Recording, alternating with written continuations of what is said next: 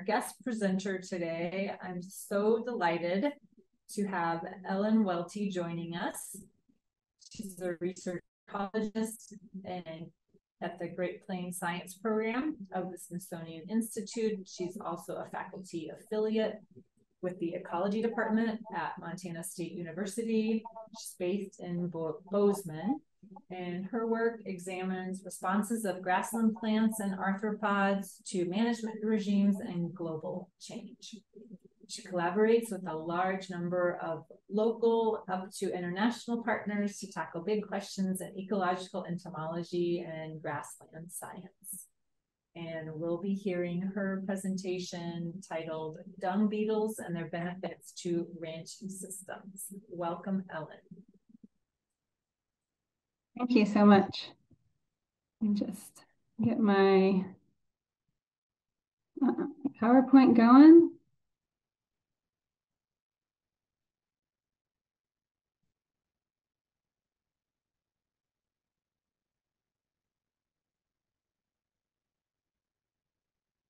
So, is that working for everyone? That looks good. It's still in, yep, perfect.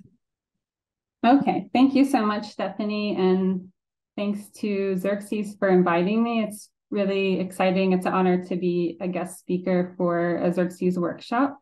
And also, I appreciate some introductions on dung beetles from both Stephanie and Jennifer. I think you've covered some of the things that I also wanted to talk about. So a little bit will be a review, but hopefully I'll give you also a little bit more in-depth information about dung beetles, their ecology, what roles they play in soils, and also how they can benefit ranches.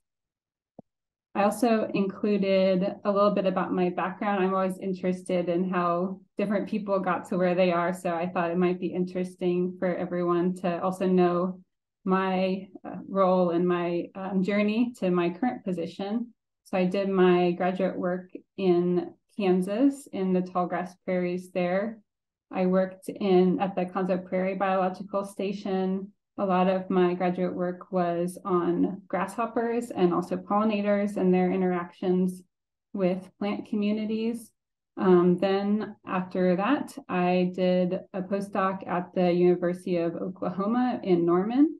And this was mostly focused on the effects of nutrients on insect communities, especially sodium. So sodium is a really interesting nutrient that is required by all animals, but is not required by plants. So it puts herbivorous insects in an interesting position where they have to seek out sodium from other sources and might not be able to get it from the plants they eat. So I spent a lot of time wandering the US and different grassland systems and salting the earth to see what would happen with our above ground plant and insect communities. And then before I took this position, I also worked at the Senckenberg Natural History Museum that's in a small town called Gelnhausen in Germany. And I had the honor to work on some really long-term data sets. It was during COVID, so it helped. I was able to work on these data sets that were already collected, and I didn't have to worry so much about getting all the permits to do field work during the pandemic. And especially, I was actually working on aquatic macroinvertebrates, and we just published a big paper that's this little map at the bottom of all these sites across Europe, with a really big collaborative team looking at long-term trends in those aquatic macroinvertebrates, which are actually have been increasing due to increases in water quality, but unfortunately in the last 10 or 15 years or so have started to halt their recovery. Also, I have this map of the US. This is actually all of the sites across the United States that I've done research at. You can see it's mostly focused in the grassland systems of the Great Plains, from Texas up to some of our northern states and Minnesota, and little cluster of points over in Montana, which is where I currently am. And I'm currently working mostly in eastern Montana. It's a short grass to mixed grass system My work is focused in the northeast corner, although still covering a fairly large region. So this is like Connecticut plus Massachusetts or something like this. It's still pretty big, but not very densely populated whatsoever. It's one of our largest unknown regions for insect work. However, in the wintertime, I'm based in Bozeman. That's where the Montana State University is, and it's a nice home base where I get to work with the university. And our program in general with Smithsonian, the Great Plains Science Program, is a small program that's at large in Montana, both based in the Bozeman and Missoula area. And we work widely across the state with a bunch of partners, tribal groups, NGOs, rancher communities, state agencies, federal agencies, et cetera, to work on some big, exciting projects helping to do conservation in grassland systems. So I'm going to go a little bit more in depth on dung beetles. And so I'll just start with this kind of basic overview of what is a dung beetle. So it's actually a little bit more complicated of a question than you might assume. So they're not actually just one taxonomic group. There are actually a few different subfamilies of beetle that make up the dung beetle group. So that's called a paraphyletic group if you want to know taxonomic terms. However, all of the beetles in these different groups, we call them dung beetles because both the adults and the larvae feed on dung, although there's also a few genera within this group that have spun off and are carnivorous. So there's one famous group, for example, in Peru that has switched from eating dung to eating millipedes. And it's a really interesting group that breaks off the heads of millipedes and then sucks out their insides. So large diversity of life, but most of the dung beetles, of course, are dung feeders. The specific taxonomy is they're all within this larger superfamily that's called the Scaraboideae, so our scarabs. And then there's 3 subfamilies that can be defined as dung beetles, although one of them is sometimes not included. So the 2 that are always included are the Scarabinidae, which is our true dung beetles or our large dung beetles, and the Aphodiines, which are often very small dung beetles, and a lot of these live directly in the dung, and some of them are quite small. And then we have the Geotruppidae. These are the earth-boring scarabs. Sometimes they aren't considered true dung beetles, but they also play similar roles, and they will consume dung and break down dung. So I personally consider them dung beetles as well. Within these 3 groups, we have across the entire globe about 9,500 species that have currently been named, but there's probably quite a few more that have not been named. Even up here in eastern Montana, you would think that in the United States, we've probably named all the dung beetles, but we've been finding some Aphodiines that are unclear what they are, and they could be new species. So there's a lot of insects out there, and we still don't know a lot about them, even within more well-described systems. So as I mentioned, there's a big variety in dung beetle size. We have some of our little Aphodiines at just 2 millimeters. And then we have some of our very large dung beetles. A lot of these are dung beetles that will feed on African large mammals such as elephants and hippopotamus that can be up to 70 millimeters long. So yeah, huge variation, more than an order of magnitude difference in dung beetle body sizes. Dung beetles have been around on Earth since the dinosaur times. That's actually been suggested that they originally fed on dinosaur dung and then later switched to mammal dung, and then became quite a bit more abundant and diverse with the rise of mammals following the extinction of the dinosaurs. And dung beetles are found everywhere. A lot of times people don't even realize that they're found in the United States, but they're found across the globe, except for in really cold climates. So here is a map of dung beetles as a whole group's distribution across the continents. So you can see that except for the very cold north and Antarctica, dung beetles are ubiquitous.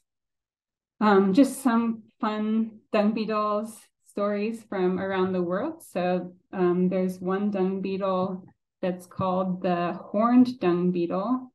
This is a dung beetle that's found in North Africa and Asia. It's actually been introduced to the US in Texas as well, and in Australia. And this is the strongest known insect. It's been shown to be able to pull more than 1,000 times its own body weight. So this would be like a human pulling like 18 semis or something like this. So kind of crazy feat for an insect.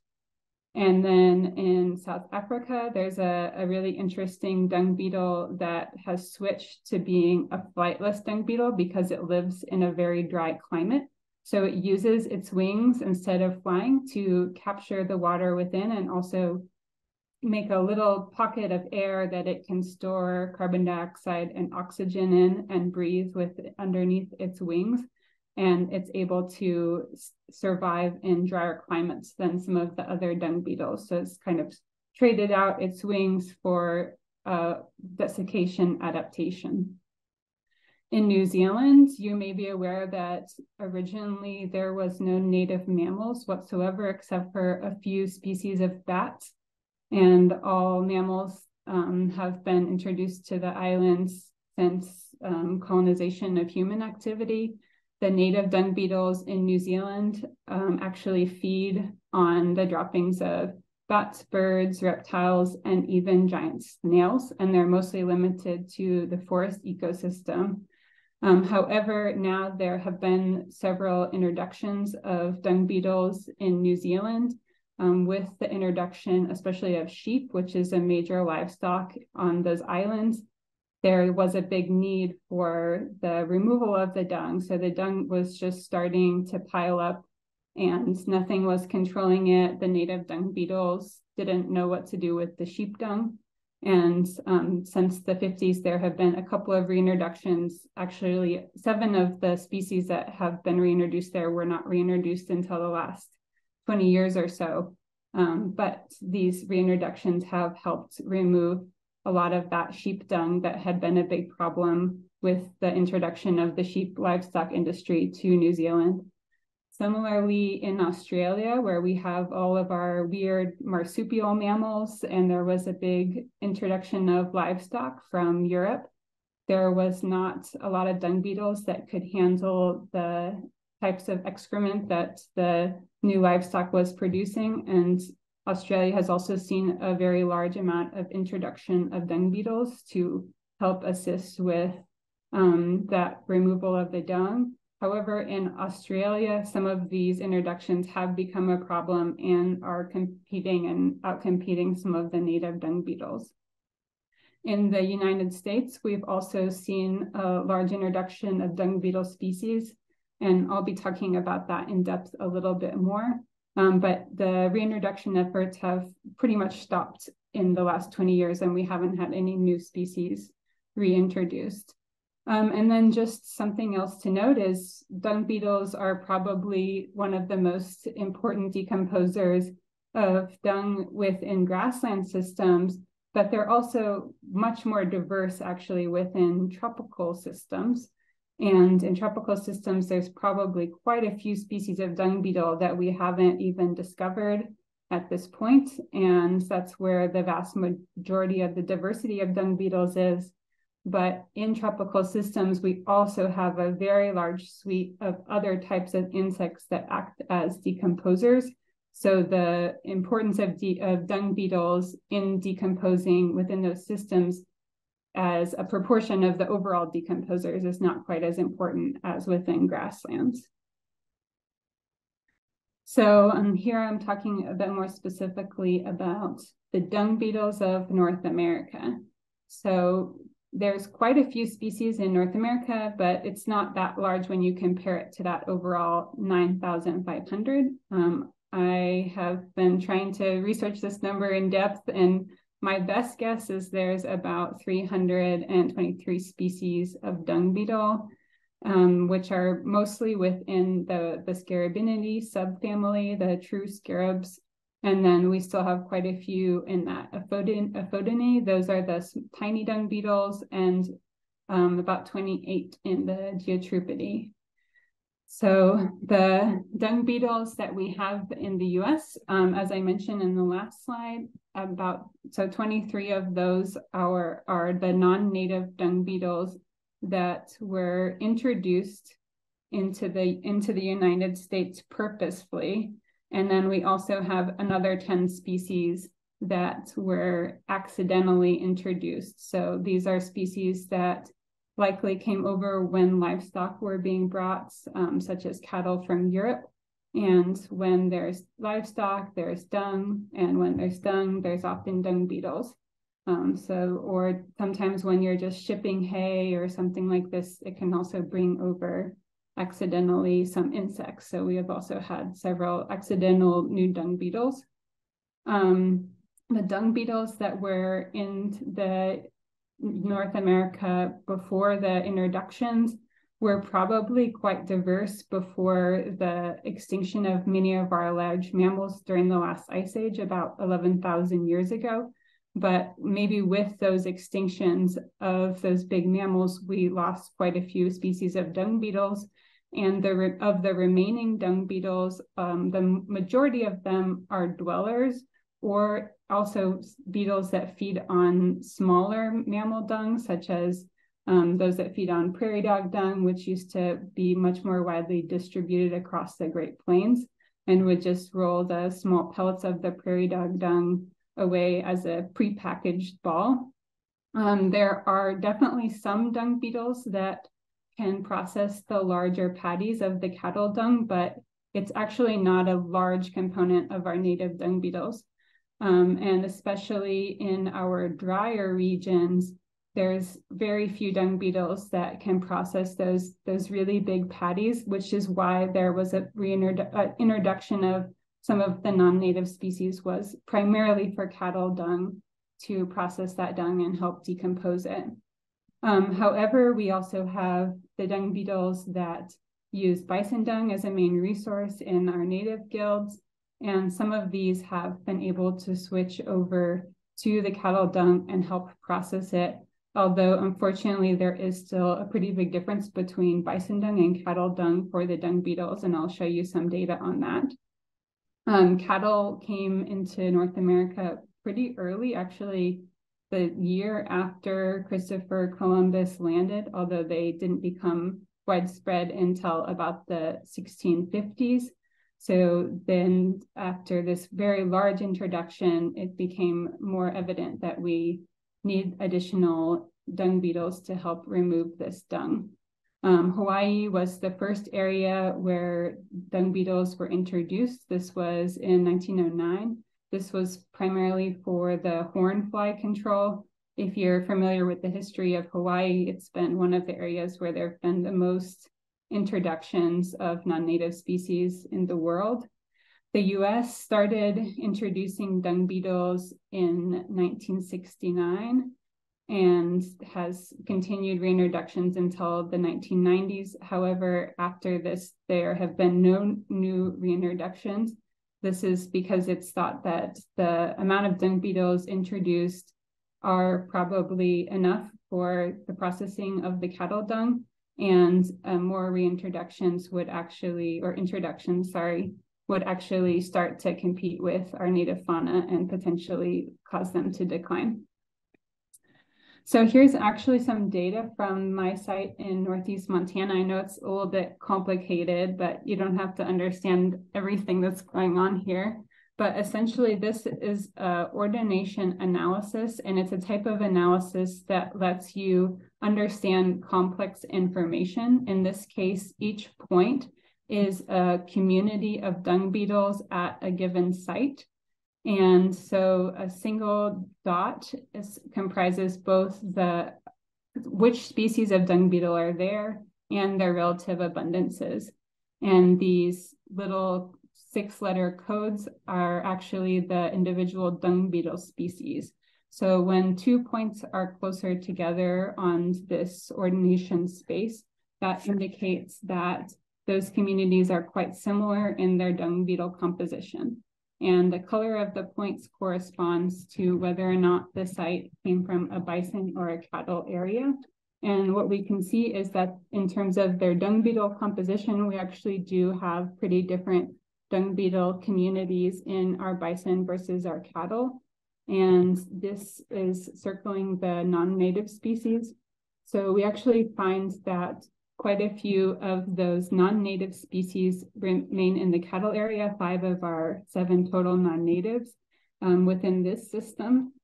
And that suggests that those dung beetles that were introduced that feed on the cattle dung that came over from Europe are remaining with the cattle and feeding on that dung, whereas not that many of them are feeding on the bison dung. And similarly, our native fauna are primarily still on the bison dung and haven't moved over to the cattle dung. Although I would also note that this is a region-specific result. And for example, in Kansas, there's only 1 non-native species of dung beetle that is common across the state. But up in some of our drier areas like eastern Montana, that's where we start to see a lot more of these non-native species. Just some interesting facts about dung beetles. So dung beetles are actually pretty good dispersers. They can fly around 2 kilometers a day is a good estimate of some of their maximum length. So they can hone in on a dung resource and fly a fairly long distance to get to that resource. They actually form pair bonds and will mate for life. So when you see those 2 dung beetles together rolling that ball, that's a mated pair that will stay together and actually will even sometimes exhibit parental care. Primarily the females exhibit parental care, but occasionally the males will as well in a few of the species. As was mentioned by Jennifer, it's also been established that dung beetles use the Milky Way to navigate. This was actually a really cool study where researchers put dung beetles within an artificial system with the Milky Way being shown on the ceiling, and they put tiny little hats on the dung beetle where the control was a clear hat and the treatment was a opaque hat, and saw if dung beetles could navigate, and only the ones wearing the clear hats were able to navigate. So it was really interesting. And as you also might know, dung beetles were one of the animal groups worshipped in ancient Egypt. They represented the god of the sun, which was said to push the sun across the sky as if it were a giant ball of dung. So dung beetles belong to 3 or 4 functional groups, depending on if you believe in the last one. So the first is our classic rollers. This is probably what you think of when you are thinking about dung beetles. These are the ones that go to the manure pat. They collect a ball. They use their little forearms to pack it into a tight little round thing that they can roll away. This helps them remove the dung from that really competitive environment where there's a lot of other insects and other organisms competing for that resource, which from their perspective is kind of limited and might occur only in one certain area. And they can roll that dung away, dig a tunnel somewhere else, and bury that dung as a resource for later. Next, we have our dwellers. So these are dung beetles that just bury right into the dung. Sometimes they consume the dung or lay their eggs directly in the manure pat, or they might do the same thing, but just very slightly under the patty where they'll make little balls and bury the dung, but only really on the soil surface level. And as I mentioned, most of our native dung beetles, and actually quite a few of our non-natives, are dwellers. This is probably our most abundant group within North America. And then we have our tunnelers. So these are dung beetles that will go into the dung. They'll make those little balls, but then they'll bury the dung directly under where the patty is formed and bring those balls down. A lot of times, just like in this illustration, they'll dig a really deep tunnel, but they'll add the dung balls along the tunnel to take advantage of that whole pathway. And a lot of the dung beetles do spend a lot of time in these tunnels, and sometimes the males of the different species will have these horns that they'll guard the tunnel with, and they'll fight off other males that might be coming to try and steal their resources. Or when they're originally choosing their pair bonds, they actually fight the other males for a female.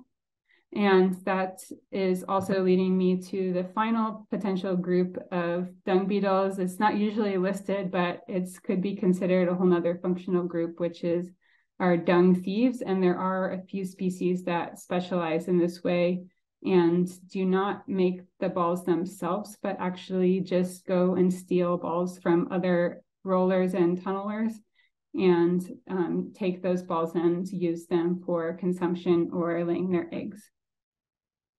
So here's a little bit about the life history of dung beetles. So dung beetles find their fresh new pat of manure.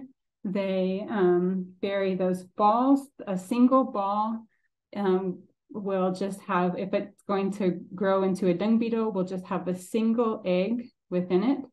And that's where the larvae will hatch out, and it will grow into a pupa, and that will hatch out. It'll crawl up to the soil surface and turn back into that dung beetle. Or if they're the dwellers, those larvae will just be directly in the dung, and they will develop into the adult as well and crawl out of the patty. So as we talked about a little bit before about the different types of metamorphosis in different insect groups, since dung beetles are beetles, they go through complete metamorphosis, which means that they have different life stages that they look completely different in, and then they have only this one final adult stage as the beetle. So if you're seeing a dung beetle and it's like a full adult beetle, that's its final life stage. It's not going to grow any larger. If you see a really tiny one, it's not going to grow into a bigger one. It's just a small species that is living in the dung and still helping you bury that dung, even though it's very small. Yeah, as I mentioned, they form the bonded pairs, and they will, when they go and get stung together, they either will lay the one egg or they will use that as their food. So quite a bit of the dung is actually not having eggs inside. It's used as a kind of larder that the two adults will go and consume from later on. And there's quite a lot of variety in how many generations they can have per year. Most of the species we have in North America will have 2 or 3 generations per year. That's the most typical. But sometimes some of the species only have 1. Some of the really prolific ones can have up to 6. And most of them, if they do get to an adult, will live 1 to 2 years. But there's actually one study that's shown at least one individual lived 5 years in the wild. They did some dung beetle tagging, so that's pretty interesting. And it's possible that they live longer and we just don't know that much about them in general. So there's very little information on insects at the individual level and their movement and their whole life cycle. So because it's so hard to put tracking devices on something that small. So it's possible that a lot of the species do live longer and we just don't actually know. And then here's just a little bit about the dung beetle morphology. So it's important to understand what are the different parts of the dung beetle if you want to get into knowing what specific species you have in your system. So the kind of classic scarab features that we find to identify the scarabs, one of the really important ones is what we call lamellate antennae. So this kind of can look a little bit like a club at the end when the lamellate are closed. So the lamellate are these 3 longer sticks that you can see in the middle of this slide on the end of the antenna. but the dung beetle can also open those up, and that's essentially its nose that it's using to smell out where it can find its new dung source, and even over long distances track a new resource. Then more specifically for the dung beetles, not just the scarabs, they have these tibial teeth on the foreleg. So I don't know, I call this the diggy arms, that essentially they have these kind of scrapey, long teeth-like structures on their front legs. And they do use those to dig. They also use them to make the dung balls if they're rollers or tunnelers and pat the ball together. It's also really common that a lot of the species will have these striae, or these really long stripy patterns on their wings, or their, not their wings, but their elytra that cover the wings. So the wings are actually hidden underneath this outer shell that covers them and helps keep them from desiccating. And then also, I think Jennifer also already mentioned it, but the one really classic way to identify the larvae is they're always in this C-shaped form. And that is for all scarab beetles. So it could, not all scarabs are dung beetles. So it could indicate that some other actual beetle. But if you're digging through a dung patty and you see those C-shaped larvae, it's probably a dung beetle. And then some of our bigger scarab species definitely can be identified with guides, but unfortunately the Geotripidae and the Aphrodines are quite small and extremely challenging to ID, and you really need experts to identify these species. So, and also unfortunately, insect taxonomists are another group that's in decline, and it's hard to find good expertise within certain beetle groups, just like all other insects, but there's a few out there still, and knowing these smaller species is really important because they represent a lot of the diversity of our dung beetles. So beneficial roles of dung beetles, it's really hard to just cover all of these. There's just so many. So I have, I think, 3 slides on just this one topic. So the maybe most important one is that they reduce pasture fouling. So this is when we just have too much dung in the system and it destroys the land because of how much dung is there. So when we have the dung beetles and we help decompose and break down the dung, then we can remove this problem. They also decrease greenhouse gases and help bury carbon and store it in the soil. Because the dung isn't sitting there on the top of the soil, we don't have that runoff and putting those bad nutrients into our water. So they actually help improve water quality. They can increase the biomass of forage for ranching systems. They're an important food source for many birds and mammals. And actually burrowing owls have been shown to bait the edges of where they're nesting with dung to help them find dung beetles, which is one of the main prey of burrowing owls. And then, as was mentioned, they're key seed dispersers. They also have many ways that they help improve the health of soils. So they help increase nutrient cycling. They make that process a bit faster. They keep that nitrogen in the soil. So instead of just having that as a gas runoff, we have that brought down into the soil and stored, along with many other important micronutrients that plants and animals need to survive. They aerate the soil and reduce the compaction and increase the drainage ability and decrease that leaching of those nutrients.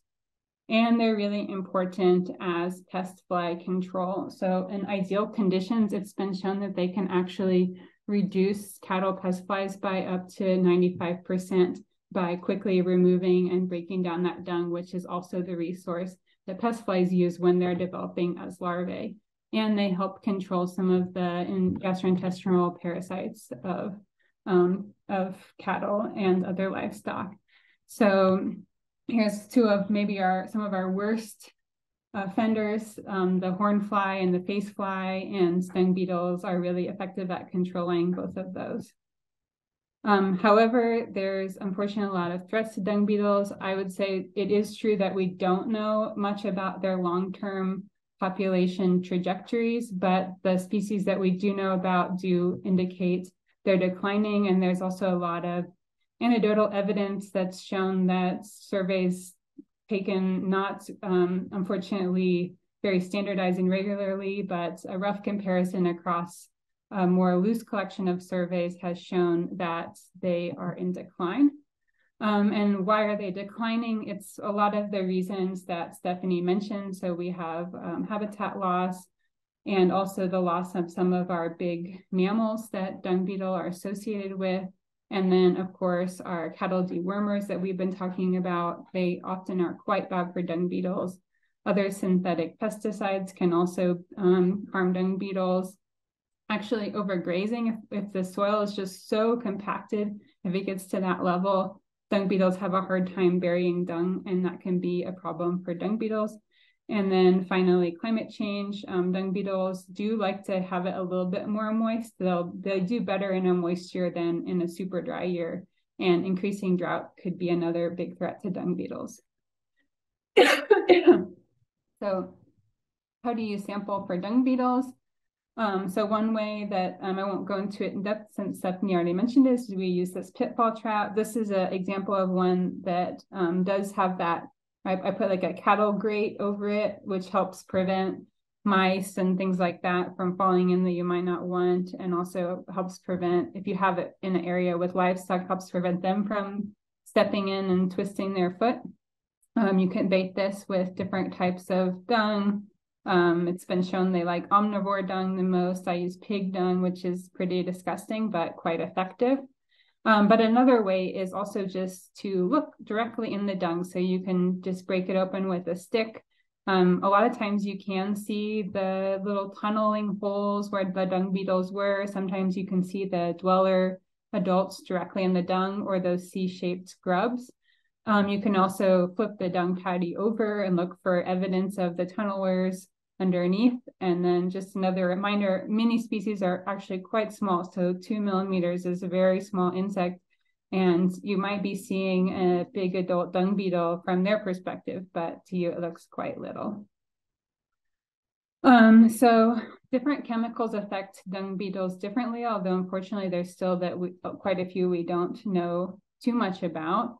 So the moxidectin products are another dewormer alternative that have been shown to be less detrimental to dung beetles than the ivermectin products.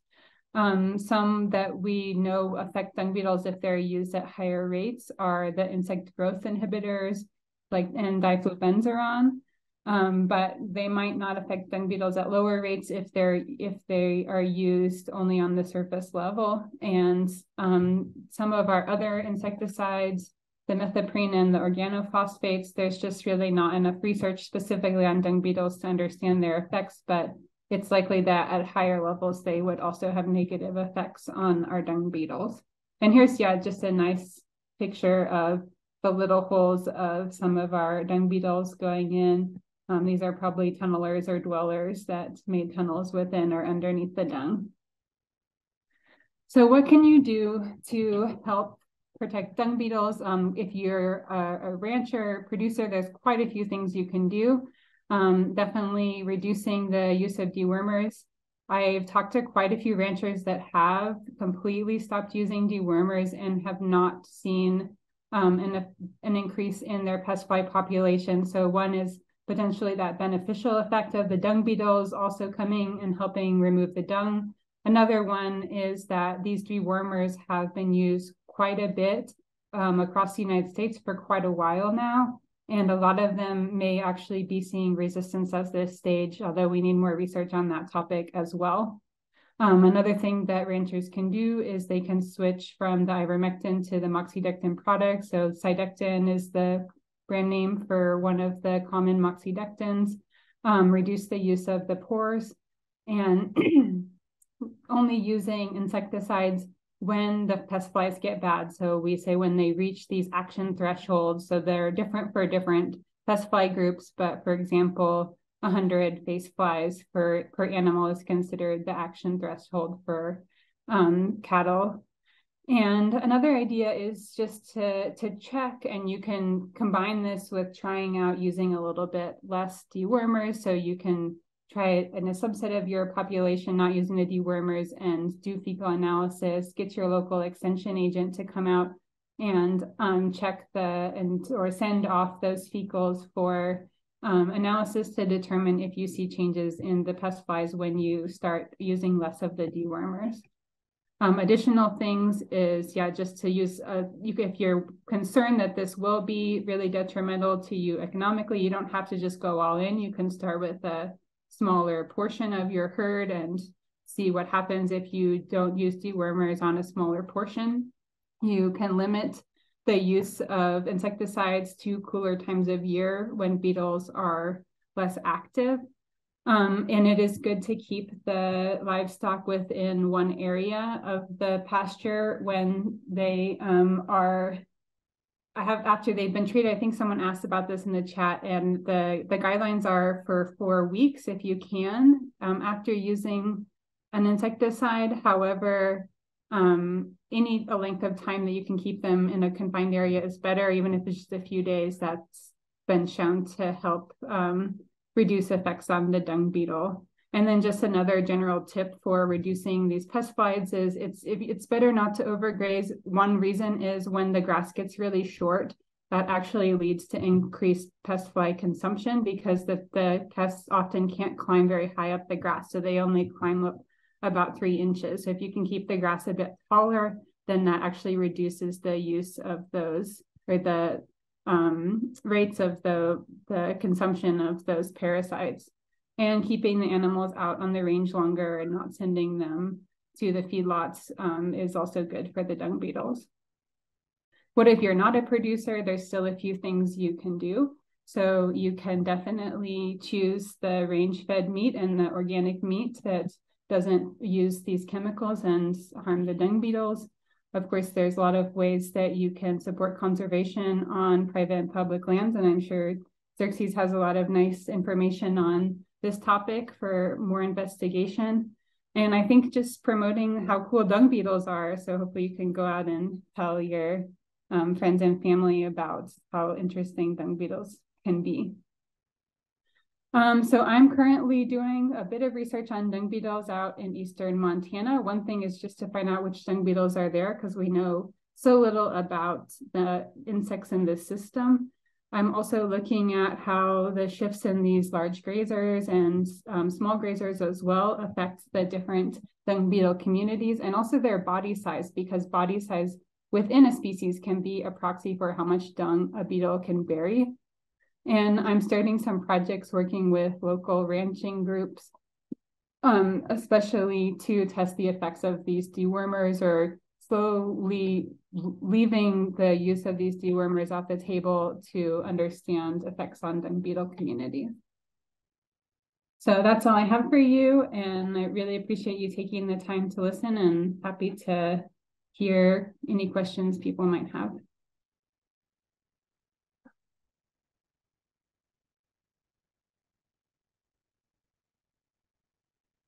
I just realized that I'm muted. Thank you so much, Ellen. We have some great questions for you as well. So the US had a great dung beetle program in the 40s, 50s to 60s, finding appropriate beetles to introduce in the US until chemical company dollars diverted the livestock parasite to chemicals. Let's see, where's the question in this? Are the universities or USDA possibly reinstating a similar dung beetle program? Yeah, there's not currently any introduction efforts in the US, and there's 23 species that have been introduced, and I believe you can still import those specific species, but there's no current work to introduce more species at this time. The USDA laws have gotten quite a bit stricter since the last introduction efforts in the 1990s, but I think 23 additional species is probably enough, and that gives you a pretty broad spectrum of what you can work with if you want to add new species. So I think we're at our capacity of the need for additional species that fill the niche of breaking down the bigger cattle patties. But also a lot of the smaller livestock already have native dung beetles that can do the job well. So I don't think it's needed at this time, is the short answer. Great. So next question, if one of the bonded dung pair dies, does the other find a new mate or does it perish? Well, I definitely don't know the answer to that question. So I think that's a really great question. And yeah, someone should do a research project on it. But I have no idea, to be honest. And I'm not sure anyone does. Like I mentioned, we just don't know very much about individuality and within insects in general. So next question, about what size are the larvae? I'm assuming this kind of depends on the size of the beetle as an adult as well, right? Yeah, this definitely just depends on the size of the adult. So, you know, some of our bigger ones so if you ever dug in your yard and you saw the like June beetle grubs, those are the kind of on the larger end of dung beetle size. And then some of the small ones are quite small. If you're not looking carefully, you might not be able to notice them at all. They just look like tiny little white worms that might be living inside of the dung. Cool. Are they active through the winter in colder areas? If not, what happens to the dung produced during winter? Yeah, unfortunately, a lot of them are dormant through the winter, so they won't be nearly as effective on the dung. It depends on how cold it gets, but most insects cannot operate definitely under freezing levels or are pretty slow, at least at those times. So the dung beetles mostly go into a kind of low hibernation-like state underground, either as pupa or as the adult, and will not help decompose dung. Of course, they could help a little bit when it breaks out in the spring, but most of them do prefer the fresher dung as well. Awesome. Does increasing the use of lights in an area contribute to dung beetle population decline? That's another great question that I don't know. I would guess it would, because they do navigate by night. And we do know that in general, adding lights can be bad for a lot of insect groups, but I don't know of any specific dung beetle studies on that topic. So I wouldn't want to speculate too much. Okay. I've heard of people using garlic as an alternative to repel flies and cowherds and to benefit dung beetles. Have you seen this used? And if so, how successful has it been? I do know some ranchers that are using garlic and also apple cider vinegar as an alternative. I think especially for ranchers that have a smaller herd, that's a viable option. And at least the ranchers I've talked to do seem to believe in it and think it's working and say they have reduced fly populations when they're using it. I don't know of any peer-reviewed papers on it, but anecdotally, a lot of ranchers do seem to believe in that strategy and feel like it's working. I know at a really large scale that can become kind of difficult to get the quantities you might need, but it'd be an area to look into more for maybe commercial companies and to make it a bigger potential product that could be used at a larger scale. Great. Next question. IGR has been replaced with one that is safe for dung beetles. Is this true? Yeah, some of the IGR products have been shown to have negative effects when they're used at higher rates on dung beetles. I think if you use them very minimally, there are studies that showed not strong effects on dung beetles. So I think it's more about the details there of how much is being used, and if you use them directly as labeled, they're supposedly not too harmful for dung beetles and a better alternative. So with that, it's not 12:30, it's 12:40, but we've got more time here for any additional questions for Ellen in particular. I'd say let's start with those. And then I've got 2 flagged in the chat that I will get to, and Raven will help direct and guide things from the chat and the Q&A. So far, I haven't seen any other questions come in specifically for Ellen. So if anyone does have any questions for Ellen, please submit them. Otherwise, I think we should move into the questions in the Q&A section, and then I have a bunch from the chat that I pulled earlier for Steph. So the first one, should we consider mechanical aeration of lawns? Sure. Okay. Good question. I wanted to answer that live rather than typing because it's a bit complex, but it allows us to illustrate some of these management principles. Aeration is done as a practice to counteract the effects of compaction and kind of replace what biodiversity would be doing otherwise. Lawns, turf lawns in particular, they're often managed as a monoculture of just a very limited culture of a few species of turf grass. And so they don't have all that different niche space of roots and things that naturally form channels and cause aeration and places for other things to live and grow.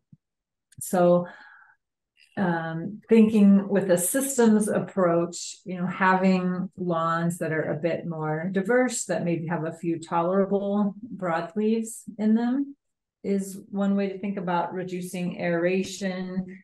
The need for aeration, if the question is more asking like, could aeration be directly harming invertebrates? Yes, but I think the likelihood of it directly impacting one is small, just because the points where those metal prongs go in there to aerate, are likely to miss most burrows, tunnels, or invertebrates, except for the unlucky few. So thank you for that question. Okay, so the next question, how does one get rid of fescue without herbicides on permanent pasture land? Okay, this one too is a bit more complex and may have nuance. I think it also depends on what climate this question is coming from. So if it would be possible to clarify that, that may help. It depends on if you still want to use it as pasture land, if you're trying to replace the fescue with other forage types. You can diminish it through certain things like intensive grazing, putting other species in there to compete. I guess there's not a silver bullet to answering that if you want to avoid using herbicides. I think herbicides in certain situations can be good for long time biodiversity in cases of managing invasive weeds or other exotic species where you're then able to reintroduce or reestablish more diverse native communities. I hope that helps get to the question you were asking. And Ellen, if you have anything to add to that, I don't know if you do or not, but okay. All right. Very good. Okay, next question. If we had access to T microscope, what are some tips on proper procedure in order to view some of the invertebrates found in soil? Could you repeat that? What kind of microscope? It says a T microscope.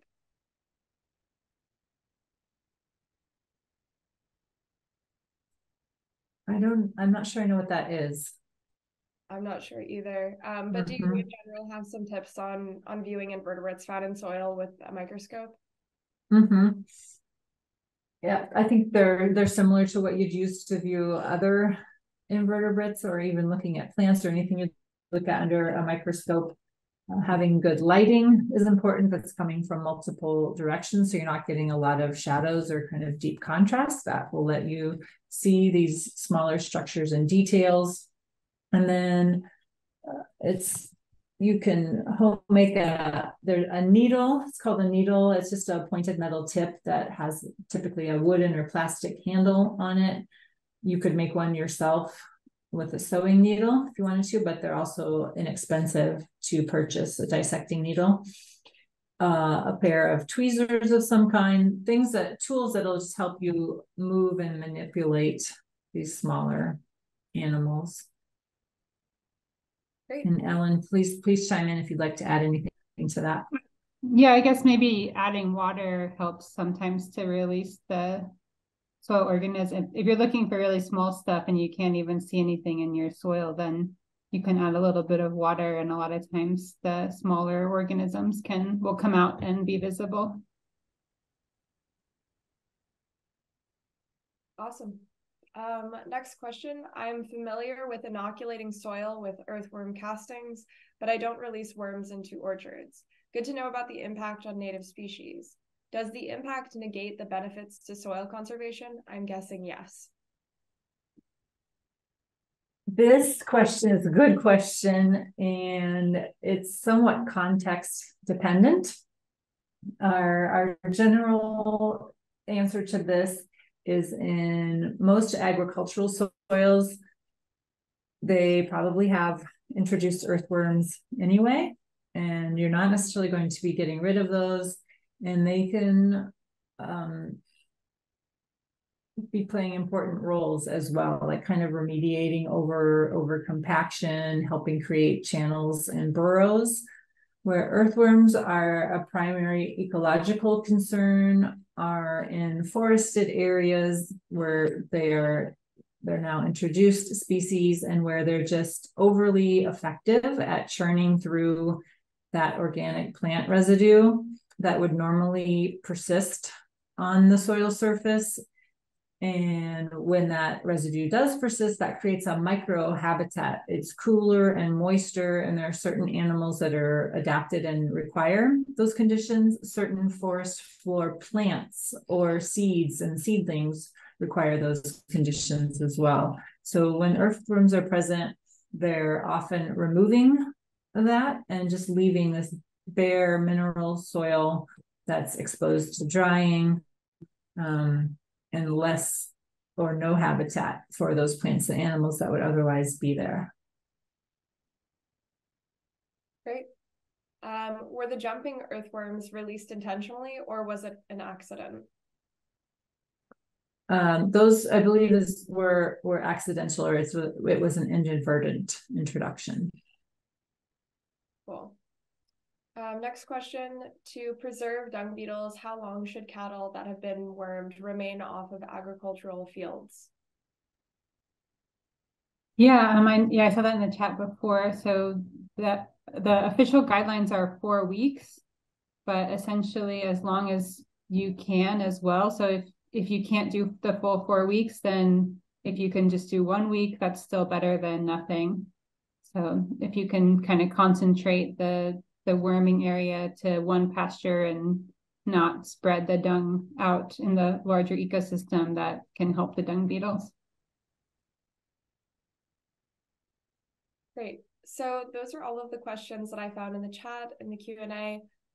If anyone does have any questions, please submit them now. Just a reminder that this course will be added to the Farming with Soil Life playlist on our Xerces YouTube channel.